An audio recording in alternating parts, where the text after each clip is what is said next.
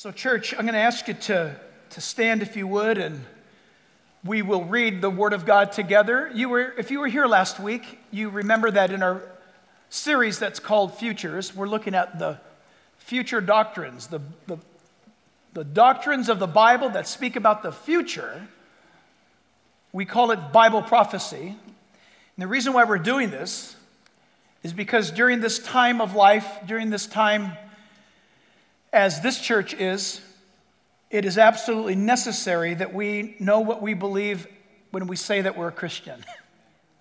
If you say you're a Christian today and you do not know what that means, then can I ask you this? How in the world can you say you're a Christian? And let's be honest.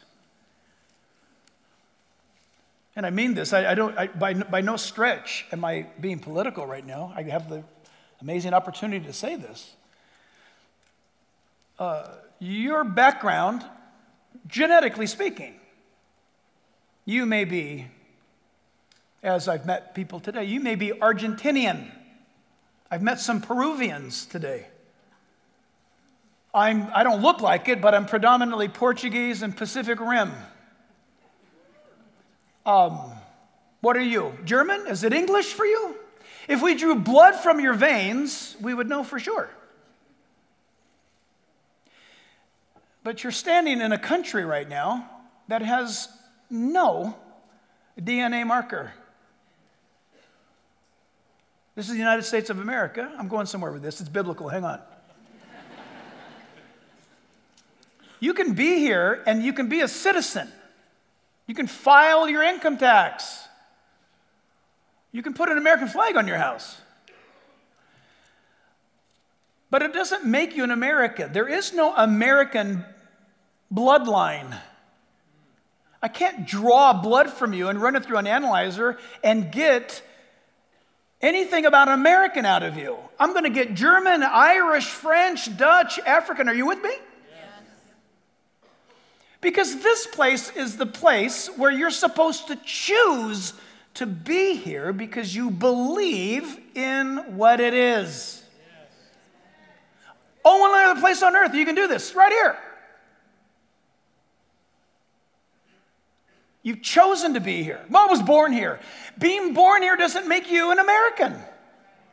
It means you have citizenship. It means you're legal. But to be an American is to choose to believe in what the founders left us. You can be in church. We can pull your blood, and it can be from a long line of Baptists or Lutherans or Assembly of God or Catholics or whatever you might be. But no blood pulled from your veins would say or indicate that you're going to heaven. So wait a minute. I've got my baptism record from my Catholic church. It doesn't matter. Is the kingdom of God in you? And that's why the Bible tells us in heaven, John saw everyone who was there, and they were from every kindred, tribe, tongue, and nation. In heaven, ladies and gentlemen. Do you know what that means? That means when we're in heaven, we're going to see people who have ethnic backgrounds that we'll identify. Every kindred, tribe, tongue, and nation will be in heaven. Not because they were Baptist, Lutheran, Catholic, or you name it. Because there was the sacrifice of one lamb, the Lamb of God, Jesus, who brought this family together. And it's what you believe about what the truth is that gives you the right to call yourself a Christian. And as we look at our study regarding heaven and will you be going there, this is a serious message today. I don't know if you have friends that attended first and second, but people walked out just crying, miserable today. I mean, you could hear the air getting sucked out of the room because what we're going to be talking about is deadpan serious. And you're going to hear stuff today that you're not going to hear in a church. Because you can't grow a church if you say the things that I'm about to say from the Bible. My reason for doing this is if you want to play games, you're in the wrong place. If you're serious, and you want to get ready, and you want to know for sure that you're going to be in heaven, then today's your day. This is serious, serious stuff. God is true. The Bible is true. Heaven is real. Hell is hot. And He loves you. He loves you, and you need to understand. So we're going to be reading from these selective verses or passages that we read last week from. I will read the odd-numbered verses. If you'll join with the even-numbered verses, Revelation chapter 21 on the screens. I'll begin verse 1. And by the way, as I read this, I want all of you to pay close attention. We're going to be talking about heaven. Watch it. Watch for it. There's the heaven where God is. Theologically, I could argue and be right that wherever God is, there is heaven. Read Psalm 138. Okay? Psalm 138, 139. So, we're going to be reading about the future. And I want you to pay close attention to things like water, trees, light, cities, kings, countries, nations, Jesus, throne, forever. Okay? John says, now I saw a new heaven and a new earth. For the first heaven and the first earth had passed away. Also, there was no more sea.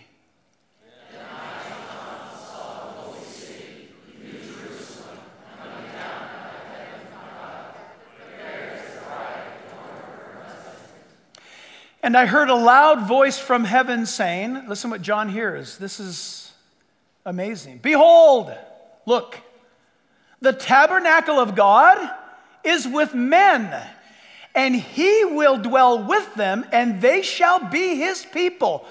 God Himself will be with them and be their God.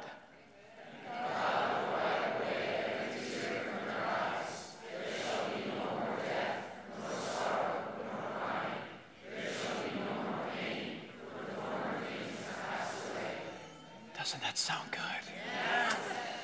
Then He who sat on the throne said, behold, I make all things new.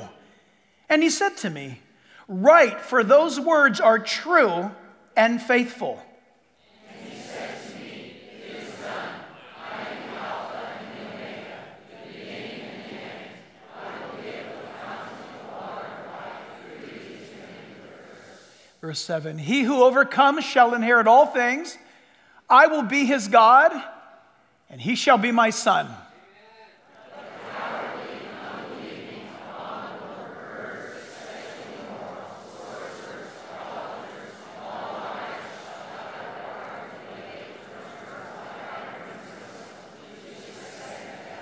Wow. Revelation chapter 21, now verse 21, starting there. The 12 gates, talking about heaven, the city coming down. The 12 gates were 12 pearls. Listen to this. Each individual gate was of one pearl. By the way, that's one solid pearl. And the street of the city was pure gold, like transparent glass.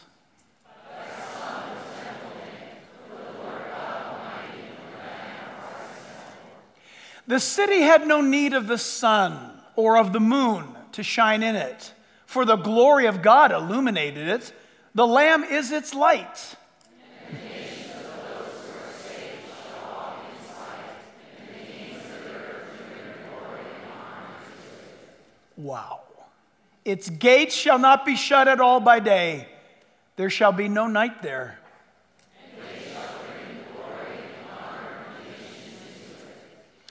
But there shall by no means enter it anything that defiles or causes an abomination or a lie, but only those who are written in the Lamb's book of life. Revelation 22, verses 1 through 7, and this will be the end of it here. And he showed me a pure river of water of life, clear as crystal, proceeding from the throne of God and of the Lamb.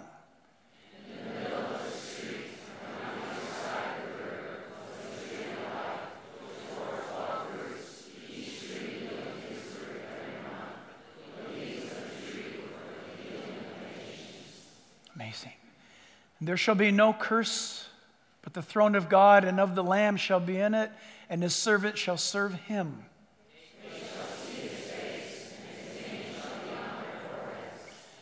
There shall be no night there. They need no lamp, nor light of the sun. For the Lord God gives them light, and they shall reign forever and ever. Amen. Oh.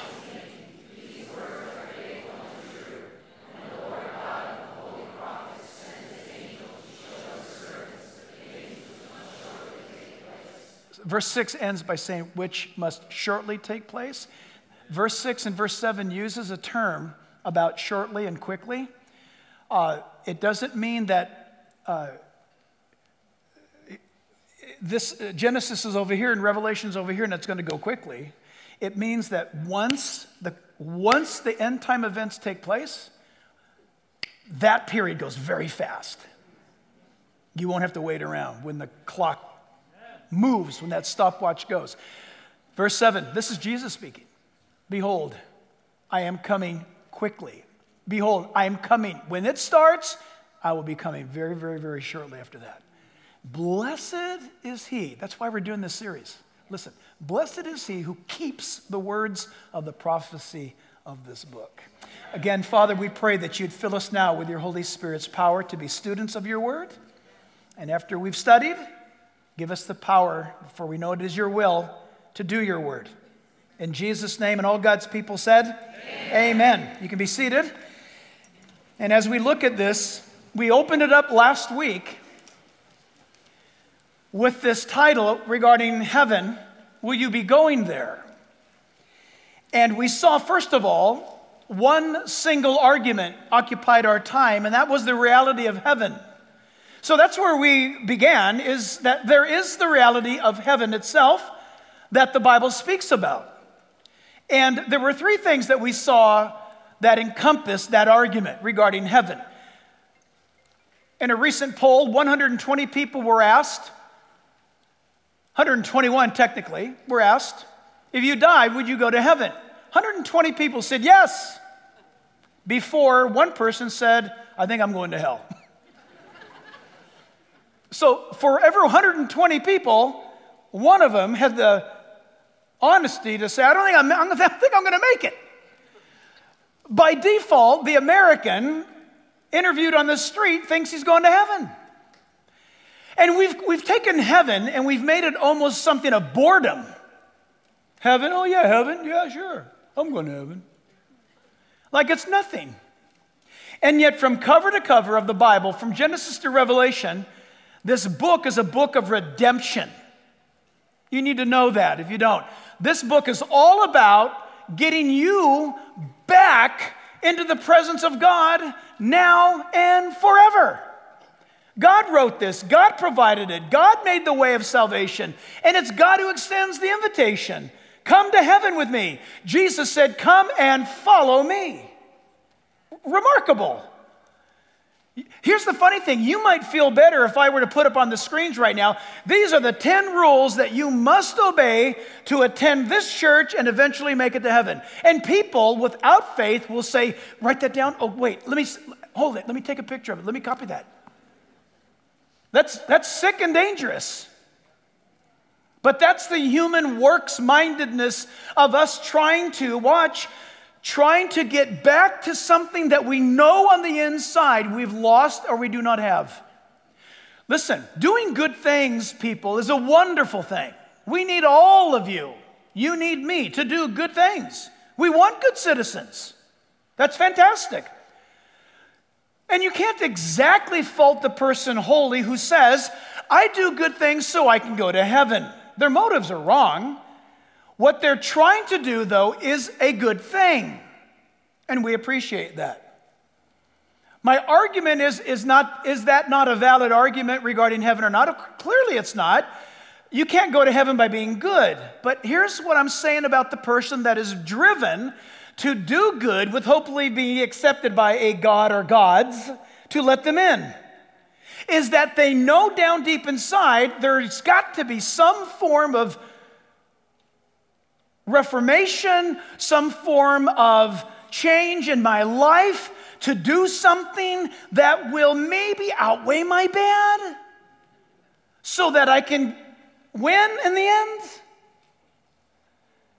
And I'm just pointing that out as a virtue this way. They are admitting by their actions that they have fallen out of friendship with heaven, and they're trying to find their way back. Their way back is all cockeyed and weird and wrong, and it's unacceptable to God. But they're groping, are they not? They're looking for some form of merit or standard that they can make their way back to. And my point is, they're searching because they're lost and they know it. They will look to works, they will look to effort, they will look to good deeds because they know that there's a vacancy inside of them. God turns and says regarding the reality of heaven that we all need to take notice that He has given us enough evidence. This is where we're at last time, where the atheist can debate the existence of God in heaven, but it's futile.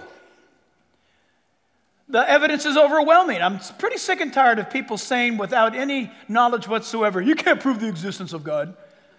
I believe you actually can prove the existence of God if you just apply reason and logic. And what I mean by that is this, that there's a natural witness that we learned about, that God has created what has been created. It's brilliant and it's obvious. Somebody, and you can, listen, you can use this. In books of evolution and argumentation like that of a creation without God, they will say all you have to do to believe in evolution is to look at an embryo. And they will put up an embryo of a monkey. And I challenge you right now, don't do it now, I need you to pay attention, but do it later. You put up an embryo of a monkey, put up an embryo of a giraffe, put up an embryo of a fish. Wait, do fish have embryos? Thank you. But you could still put up the egg of the fish. Hold it up there in the light. Put up the embryo of a human. Put up the embryo of a rhinoceros. You pick it. You have to, guess what? They all look the same. Have you seen them? And an evolutionist will say, ha, that's proof that evolution's true. And they walk away like they won the argument. Oh, the exact opposite's true. The exact opposite's true. So how do you figure? Because the same God who claims in the Bible to be the creator of all life, when you look at the embryo of a monkey or of a giraffe or a human, it does look exactly the same. You know why? Because it came from the same mind. It came from the same designer. Why mess with a good thing? Apparently it works. If God wants to make a giraffe, this is how it goes. It means that He's the creator. It doesn't mean that He didn't do it. It means that His fingerprints are universally on everything. And when those things go and move and develop out of the stage of looking the same, are they quite different or what? Thankfully so. Remarkable. Creation. Creation screams. So I believe in science. Right on. Then you should bow your knee to Jesus if you do. The evidence is overwhelming. We looked at that last time. Secondly, we saw last time that there's the personal witness of consciousness. We had some fun with that because we talked about how you and I as humans, obviously we have a consciousness. We dream, we wonder, we write poems, we do, whatever, music and letters and expression. That comes from your consciousness, from the spiritual side of who you are. And we made mention of the fact that there's no bodily part of your physical existence that has the conscience department. It's not by your right ear. It's not over on the right side, the middle, the deep part of your brain. It's not down around your thyroid. It's nowhere near your pancreas. It doesn't exist because you are functioning a bio machine for this world. It's called your body. And we focus on it. We draw attention to it. We put deodorant on it. And the older you get, the more deodorant you put on it, the more the cologne. Why? Because you're dying. You got to cover up the stink. Why? Because this body is dying, but notice the consciousness stays. And the Bible tells us, and by the way, science tells us, that at the moment of death, it's interesting, the world will say that life ends. The Bible says life left. And when you die, Will heaven be your home? Will you be going there is the question. There's a natural witness that says, I'm God, believe in me, I've made all of this. There's the personal witness of consciousness where you think God thoughts and you wonder about God. Remarkable. You and I talked about the joys and the hopes and the expressions. But being human, we're also able to confess the conviction and the guilt and the shame that's in us. The personal witness of consciousness. And this is where we left off last time. Here we go. We're diving into this now. The third one is the divine witness of revelation. So what do you mean divine witness of revelation? God's divine testimony, witness, revelation of his revealed will, which is called the Bible, the Word of God. So God has given, listen, he's given you three witnesses. I love this because the Bible says, before 2 or 3 witnesses, the truth shall be established. Doesn't it say that? There's the natural witness of God's existence. There is your conscience. The fact that you are a body, soul, and spirit. And thirdly, there's the revelation of God's word. And you might say, well, Pastor, that's where I have a hard time. I don't believe. I think the Bible's a bunch of fairy tales. That's what you believe. That's what you think. But on what basis have you come to that conclusion? Who told you that? A professor at school? A neighbor? Where did you read that? How do you know this? On what authority?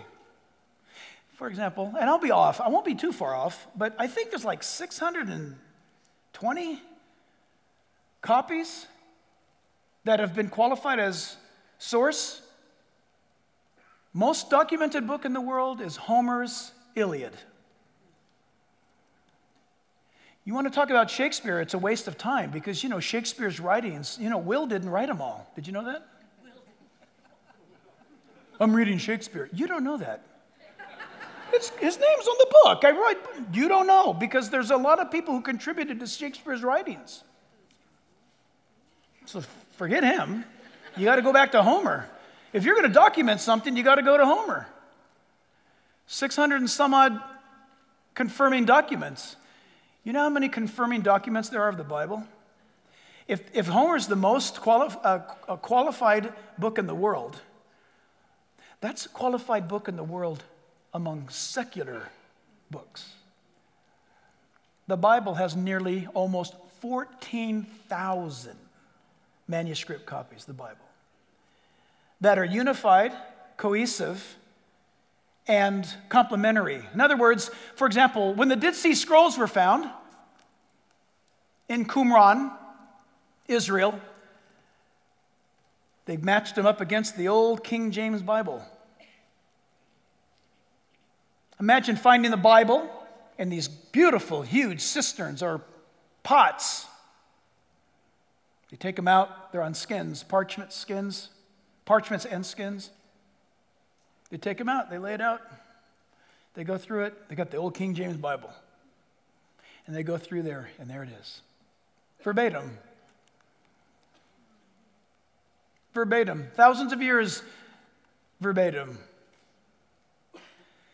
God's witness of revelation. So we just ask these questions. And why is this important? Because we're talking about the topic of heaven and hell, ladies and gentlemen. We need to build a foundation as to why you should depart from your life that is taking you on the path of hell and destruction. And you need to understand why you should get on the road and get the straight and narrow way Jesus said. By the way, that's not the boring and tedious way. The straight and narrow is the way is what he calls it to be. I have to argue with you. It's the most exciting, fulfilling way of all. But you need to know. And I understand this. You have to understand me when I tell you this, that the message you hear today, you may not ever come back to this church again. And I want you to know I'm doing this intentionally, not to drive you away, but to have this last opportunity to make sure that you know the truth. Okay, that's the greatest. If I am called to show you love, I'm loving you right now. Because I'm giving you the truth that you'll have to talk to God about, even though you may hate me forever. That's fine with me if you know the truth. The number one thing out of the four, I'm going to give you four things right now. The historicity of the Bible. Can you trust the Bible? The historicity or the historical record of the Bible. Should I put my faith in what God has said in the Bible? Well, let's look at the history. And I'll give you a few because time doesn't allow me to go through much. History. History, the Bible says, let's talk about history. The Bible says, for example, there was a king by the name of Nebuchadnezzar. Well, forget about the Bible. Do museums and other forms of literature and evidence say that there was a king named Nebuchadnezzar? Yeah. Yep. In fact, you can go to the British Museum in London, and you can also go to the Museum of Pergamum in Berlin, Germany, and you can see his throne, you can see his gates to his palace, you can see remnants, actual artifacts from the Babylonian Hanging Gardens, one of the wonders of the world at that time. What about the Persian Empire? The Bible says there's a Persian Empire. Is there evidence to substantiate the historicity of the Bible? Of course, museums are filled with Persian artifacts from its governing empire. What about King David? You ever heard that guy before? King David. There used to be a program some years ago called The Naked Archaeologist. He claimed to tell you the naked truth about all things, that he wouldn't lie to you, and he didn't lie, but he had an atheistic background. He's Jewish. Some of you know who I'm talking about. And he's not fond of the Bible. When he did a show on it, he would make fun of the Bible. And that's fine until when one time he did a program and he said there was no David. If there was a David, he was a little boy guy who created a myth. And then he became a legend. It's all trumped up stuff. Until archaeology, which we'll touch on in a moment, brought forth evidence that revealed not only David in writings of David, but you can get on an airplane right now, fly 15 hours, LA to Tel Aviv, get out, and we could drive to Jerusalem. It's about a 45-minute drive up the mountain. And before we get to the main city, we'll stop at the old city of David. It's been completely unearthed, and you can walk through his rooms. So then why are you not a believer? There's also the archaeological evidence of God's revelation. Archaeology is a science, you know. And so you read an area in the Bible. This is kind of fun. All of us have heard of the Valley of Armageddon, but you may not be aware of how incredibly beautiful it is. It looks so much like, almost identical to, a giant version of, you know where Monterey is? Monterey, here, California, Monterey. You know Salinas, you know where the Grapes of Wrath, John Steinbeck. Remember that?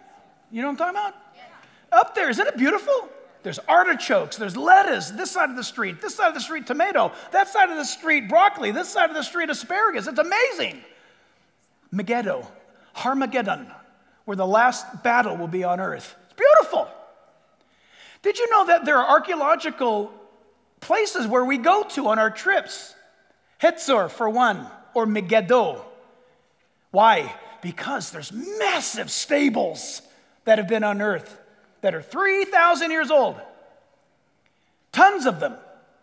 To hold hundreds and hundreds of horses and garages, this is all underground, garages that held hundreds and hundreds of chariots.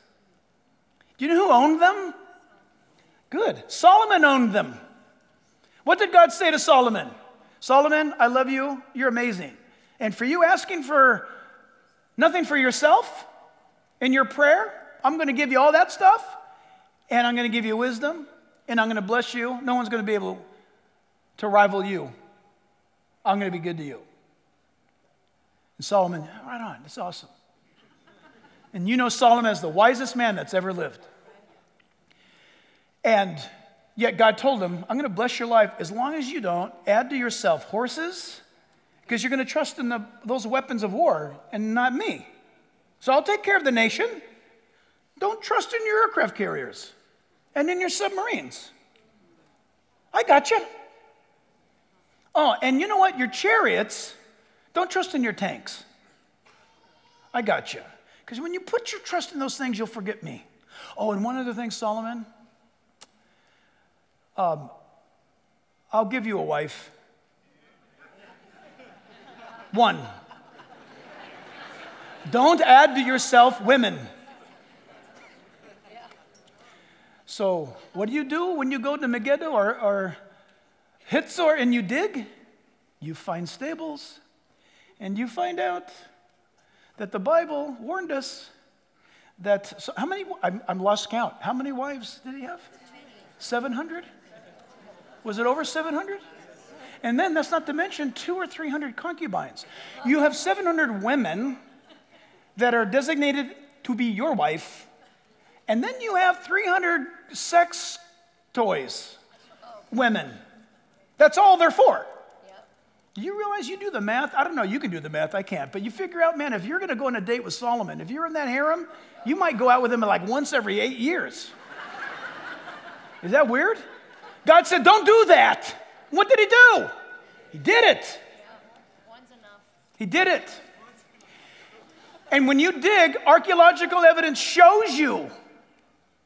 So why aren't you not a believer?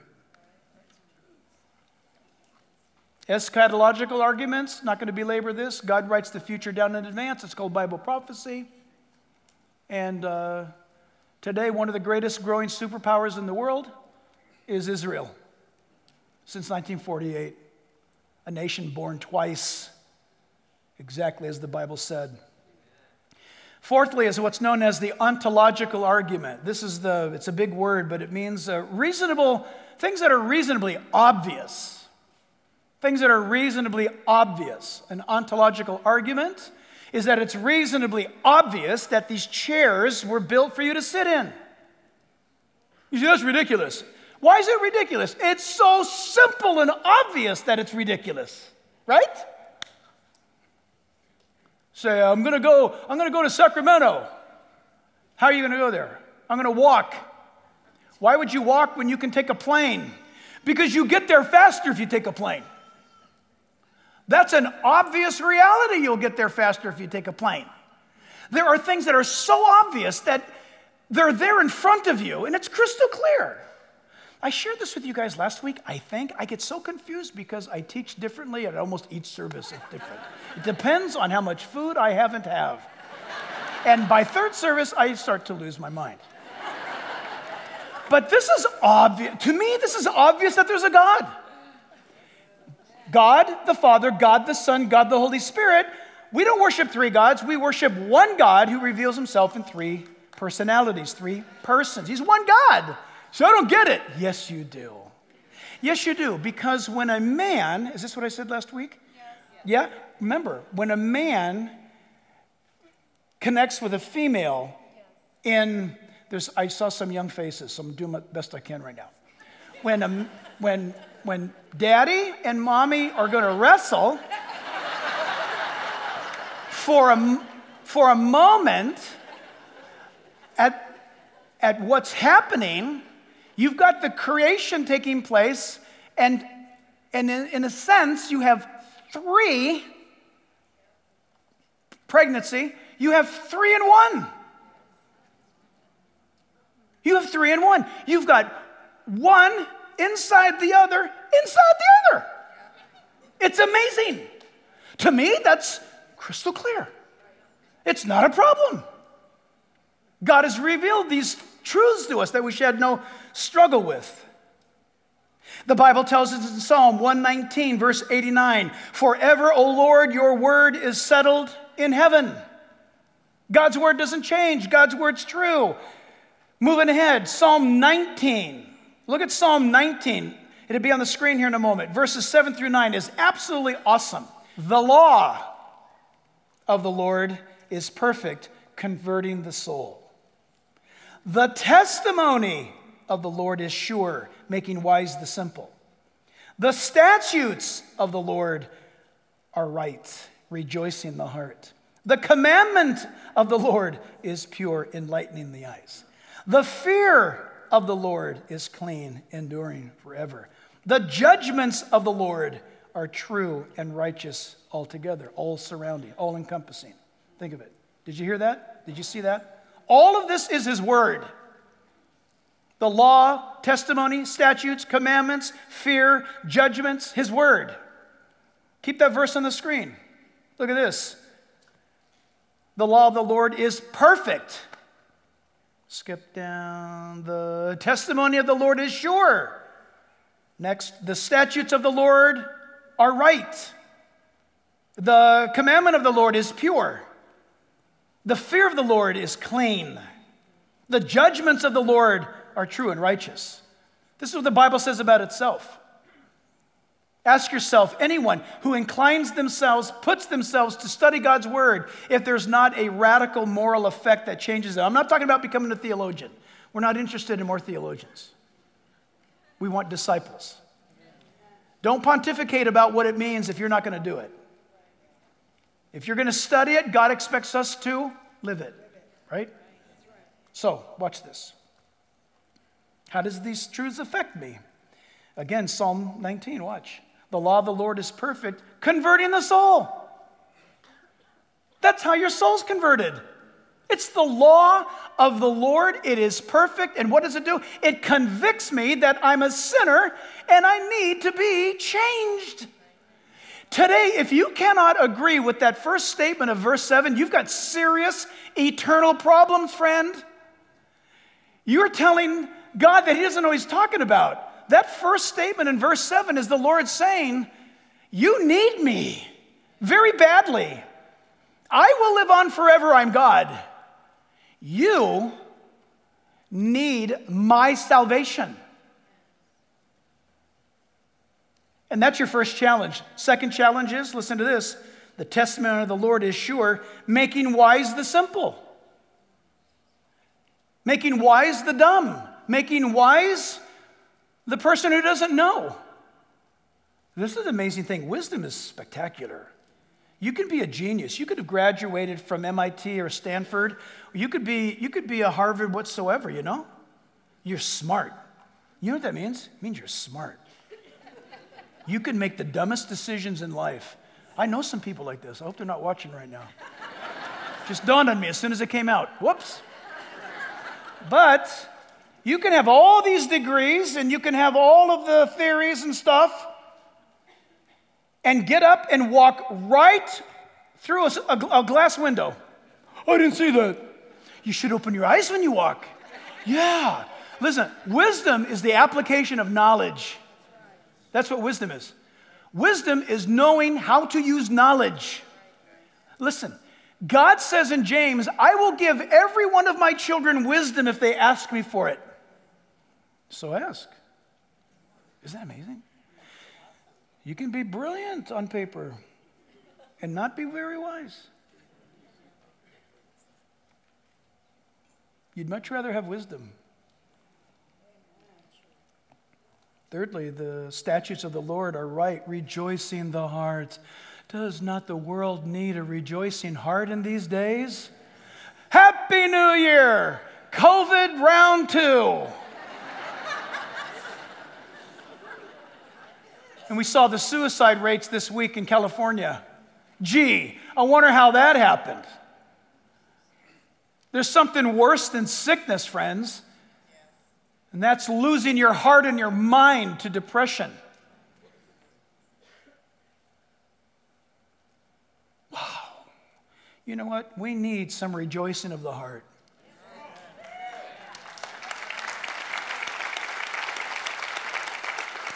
The commandment of the Lord is pure, enlightening the eyes. That even sounds good.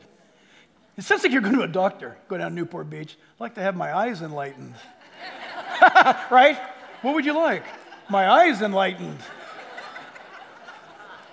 Can't do it with a blade, though. There's no tuck and roll for that one. It's a matter of the countenance of your soul. To have your eyes enlightened is to realize, hey, wait a minute. I belong to God. This whole universe belongs to him. I don't know what's happening. I don't need to know.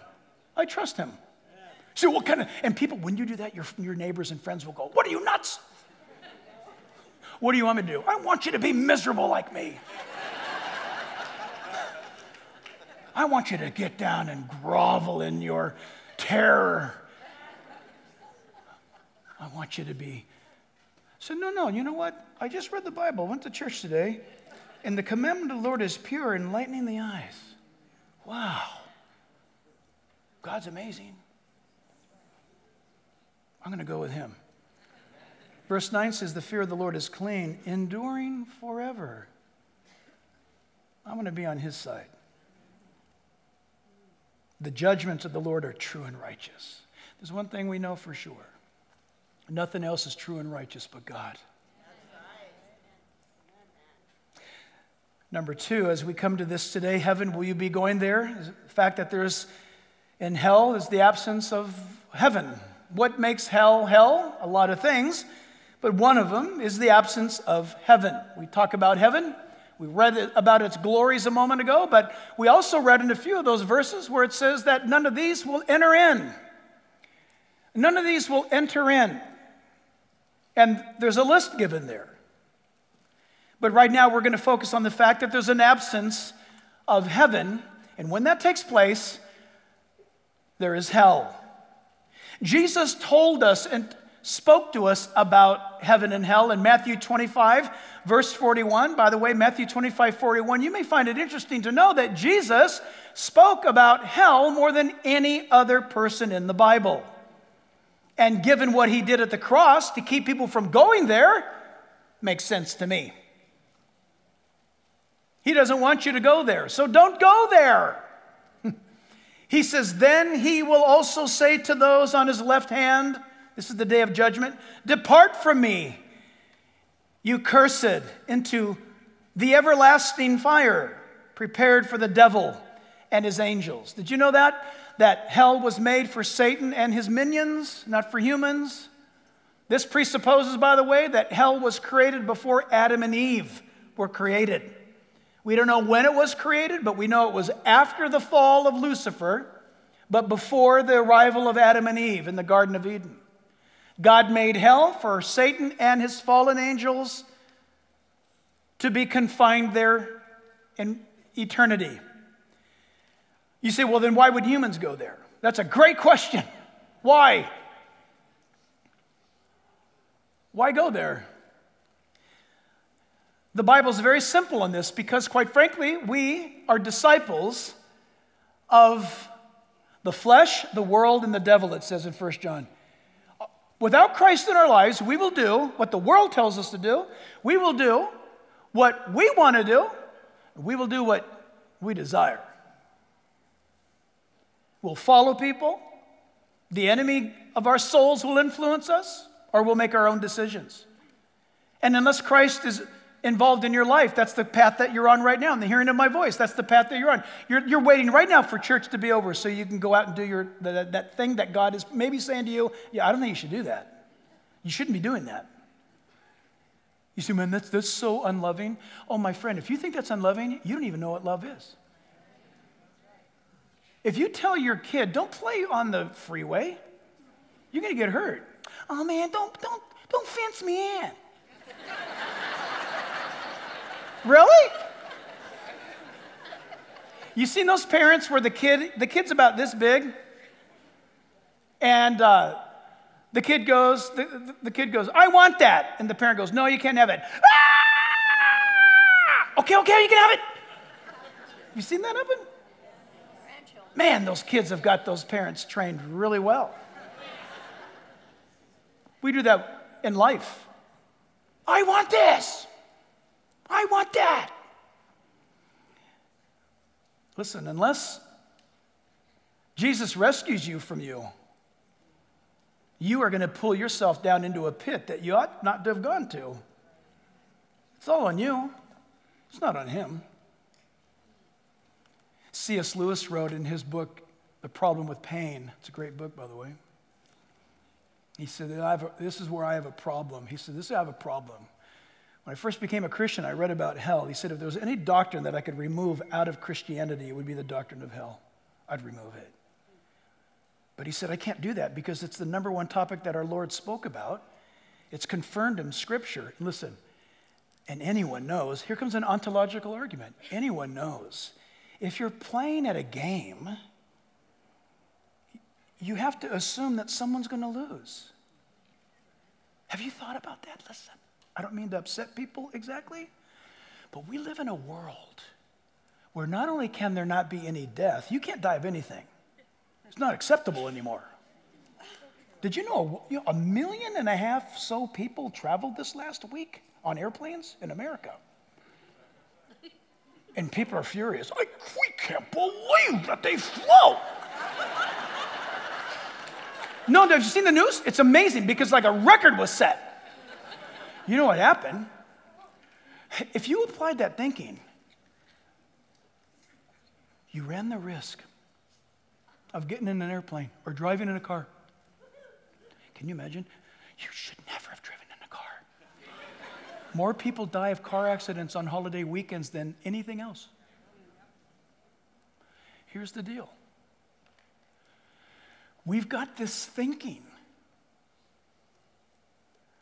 where if we are in a game or if we're living life, we live in a culture that it's unacceptable for anyone to lose. Can't lose. That's why we're going to give a trophy to everyone. No, I'm serious. Why? Do you understand?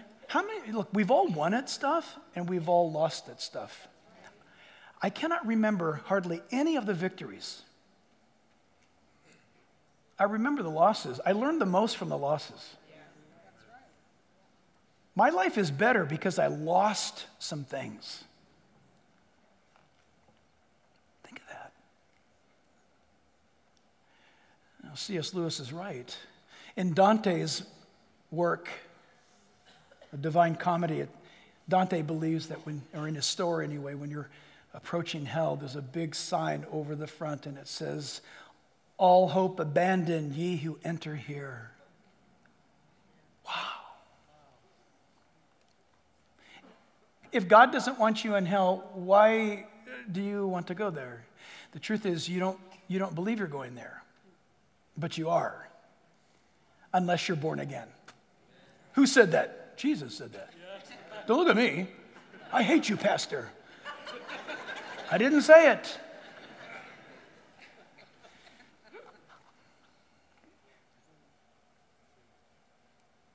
Hell is where there's no love. We can't even fathom that. The ugliest, meanest, wickedest person in the world right now is still benefiting from the love of God in this world. Think of it. Hell is where there's no love. And I'm talking God's love here. There's no love. There's no light. You say, wait a minute, what? No, there's no light. Did you know that? How are you with the dark? I'm not talking about a dark room. Years ago, maybe you can go to the Oregon Caves in Oregon. You go in there, and they take you deep inside the cave. They take you into the Grand Auditorium, I think they call it. It's all natural. It's huge. And then the National Park Ranger gets you all in there, and then he turns off the lights. And at first, everybody goes, oh, wow, it's dark. And then this is what happens. It's really dark. Yeah, it's dark. And then you hear, Mommy, hold my hand. No, really. And then you hear, honey, hold my hand. And the ranger's talking about light and particles. And the longer you're in there, the quieter it gets. And he said, when we discovered these caves, we found corpses in these caves. Because people from whatever time would run into the cave or seek shelter, get lost. They could never find their way out because it was too dark. I know. It's a darkness that can be felt. The park ranger will tell you on that tour that if you are lost inside here, you'll probably go insane within a matter of days. Did you know that hyper heartbeat, respiratory, you begin to panic and hyperventilate, and it's as though you're in this big spacious room, but it's as though you're being suffocated because the darkness starts to crush you, and it's all in your mind. And the Bible says that hell is dark and no light. There's no love, there's no light, there's no life. I didn't say there weren't living people there. I said there's no life. The Bible is very clear that those who are in hell are very, very much living, but they have no life. So I want to dispel something that a lot of people think is true. Yeah, man, you know what? I don't need Jesus. I'm going to party with my friends. We'll be in hell, and we'll read like magazines, and we'll drink from time to time, and tell dirty jokes. That's what we'll do. No, you won't. No, you won't, because the Bible says it's a place that you're fully, absolutely alone. None of your friends will be there. Well, they may be there. You'll have no knowledge of them being there. The Bible says you are forever falling. You know that feeling? Some people like it. I don't think so. When you add on the rest of the attributes of hell. The Bible says you're on fire. So wait a minute. If you're on fire, there's got to be some light. No, there's no light, but you're on fire. You're burning. And the Bible says that you're also in the lake of fire. Yet no light, but always on the brink of drowning. The Bible says, Jesus said, it's where there's weeping and gnashing of teeth. Look, I don't know about you, but I think I'd listen, to what Jesus says about it. You know how stupid your opinion would be right now about what you think hell is like? That God would come and die on the cross so you wouldn't have to go there? Jesus says it's a place where there's weeping and gnashing of teeth. You know what gnashing of teeth means? It means that you move your teeth back and forth until they break. Some people in our culture today, you wear bite splints created by your dentist to keep you from breaking your teeth. Did you know that you crack your teeth from stress? You're not going to have a bite splint in hell.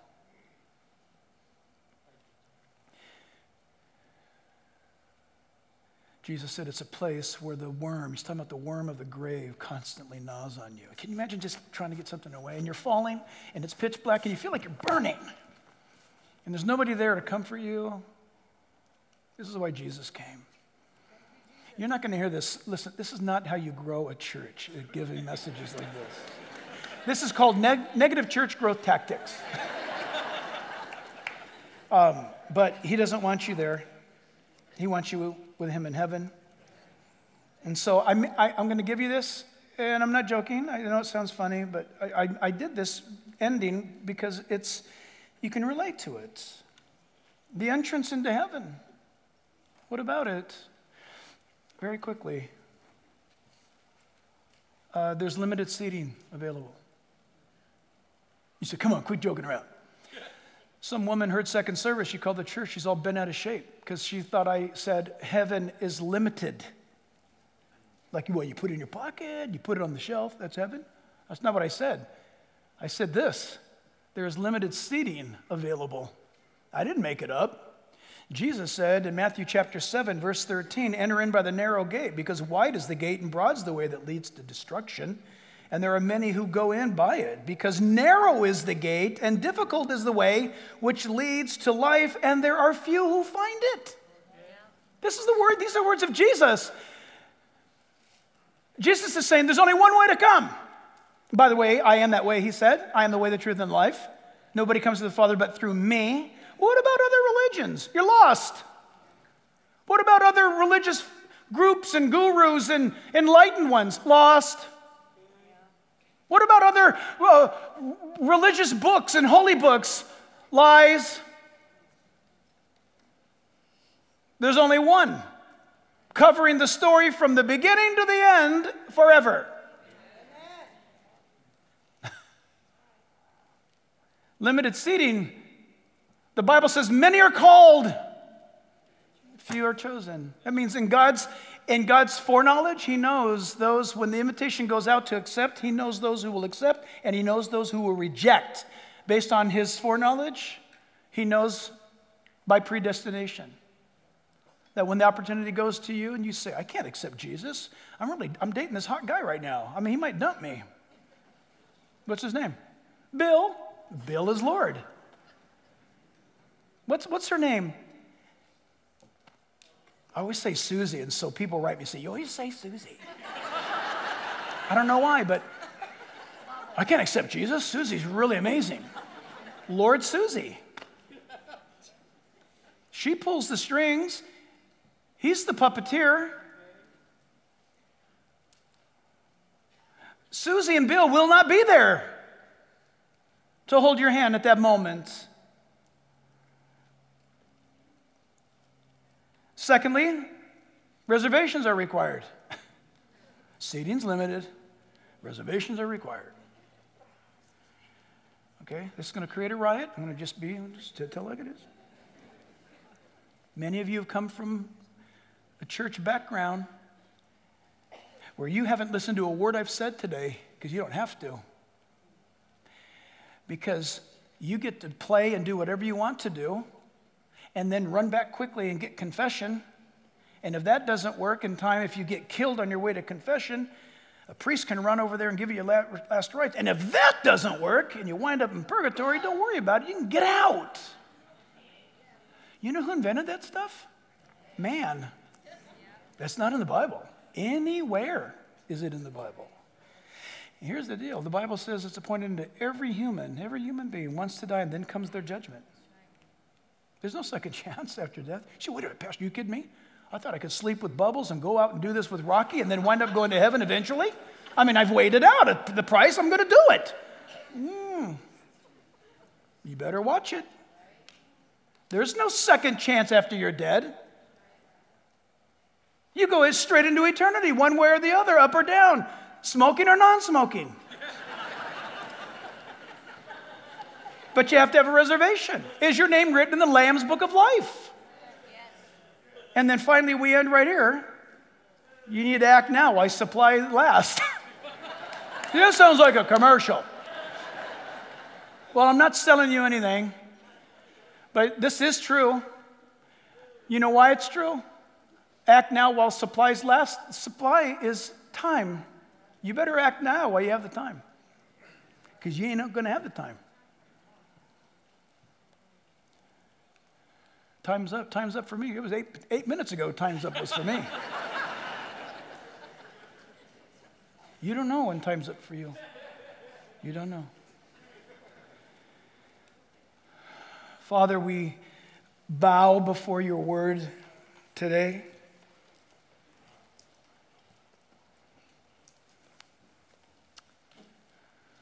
How dare we talk about heaven in the future? Eternal life, salvation, hope. If we don't appreciate what it is you've rescued us from, we'll never get it. If we don't understand what's at stake, we'll never do the right thing. If we don't know the truth, then we're believing a lie. And Lord, I know today, I don't even want to know who are first-time visitors today. But Lord, I trust your sovereign hand. Probably blew their minds out of their head. Well, I pray, dear God, that you'd speak to them. None of us in this room, I trust, are interested in plain Christianity or churchianity or whatever the world is doing right now. We pray, dear God in heaven, that we would be examples and witnesses of the love of God and the truth of God. And there are those times when Jesus comes to the temple and turns over the table, gets a whip, and drives people out, rebuking them for their hypocrisy and falsehood. Lord God, we need you to cleanse our lives and to cleanse the church and to wake up the body of Christ in America. We pray for revival. We pray for a great outpouring of the truth across this nation. But what would it matter if all the churches of America opened up their doors and packed out their seats but never got to the truth? What would it profit a pastor if he gained the whole community but wound up losing their souls? Heavenly Father, we need you to manifest yourself for this one reason. We don't need to see a miracle. You don't need to do any theatrics. We're asking you to intervene. We're asking you to intervene in our lives personally, in our marriages, in the lives of our children, our grandchildren, our state, our government, our nation.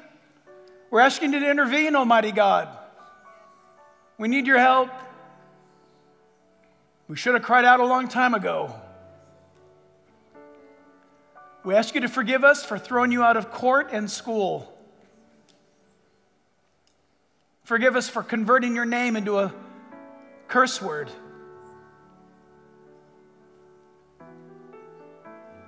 And forgive us for playing church. Dear friends, time is up. You know the answer. Jesus Christ died on the cross for your sins. Mine and yours. Everyone's. He paid the price for you to go to heaven, but he will not make you go. You've got to choose to love him. You've got to choose to open your heart. You've got to choose to let him in. Why would you not do that when he has done it all for you? You're not going to go to heaven by default. You've got to ask him. And I'm going to ask you today to ask him. If you're an atheist today and you think you've escaped this message, then please listen, because I'm about to ruin your life. I'm going to ask you, Mr. Atheist, Miss Atheist, I'm going to ask you to do something, to be honest with yourself and to do this. Talk to the God that you don't believe in. Ask him if he is speaking to you. If you're an atheist today and you're proud of it, ask him. Ask the God who doesn't exist. If you're real, let me know. You see, you won't even do that because you're afraid. What are you afraid of? That he'll answer you. Much better, my dear friend, to collapse on your knees. And when he answers you, say to him, yes, Lord. Yes, Lord. Well, hey, thanks for listening, and we appreciate you. And of course we do. In this time and in this age, us being together and linking up together to get the Word of God out is actually ministry being fulfilled. And in fact, if you would like to subscribe, please do so. Hit the subscribe button, tell your friends about us. And listen, if you'd like to help us get this out on a broader scale, you can support us by hitting on the Give Now button. And look, we're going to continue on with or without you. We're inviting you to join us. No pressure. But if you'd like to link arms in this venture, you'd be greatly appreciated. So listen, keep praying for us. We're praying for you. God bless you. And we'll see you back here real soon.